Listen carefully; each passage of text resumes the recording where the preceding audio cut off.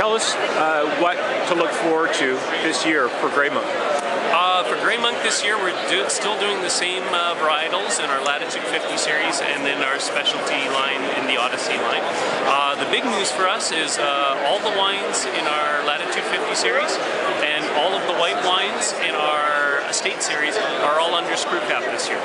So the 09 vintage will almost be completely screw cap.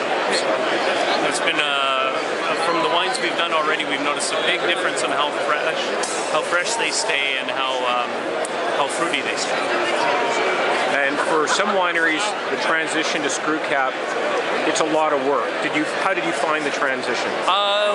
We're very, very fortunate. My uncle was a bottling line maintenance manager for the old Hiram Walker plant in Lake Country.